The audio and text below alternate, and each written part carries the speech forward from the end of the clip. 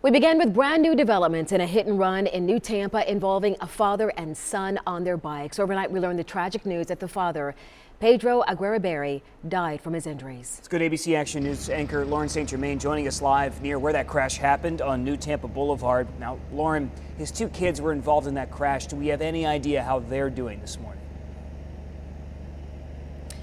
James and Dia, we do know that both children have injuries. One has serious injuries, the other one not as bad, and the doctors say they should be okay. But I do want to let you know we are learning breaking news right now that Tampa police arrested and charged a man named Mikese Morse. They arrested him around 10 o'clock last night, and he now officially faces charges of premeditated murder in the first degree, leaving the scene of a crash with death and injuries, and also 2 counts of attempted murder. We know he's in the Hillsborough County Jail right now. So I want to show you, this is where the accident happened around here. This is off of New Tampa Boulevard.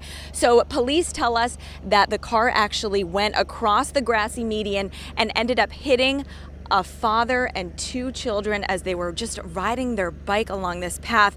Those kids were both under the age of 10. You can't even imagine what they went through yesterday.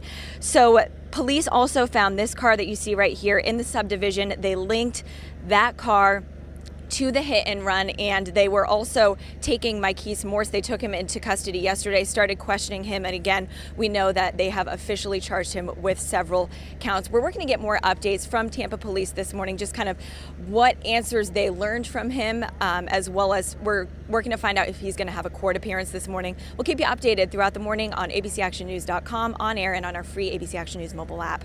Reporting live in New Tampa, I'm Lauren St. Germain for ABC Action News.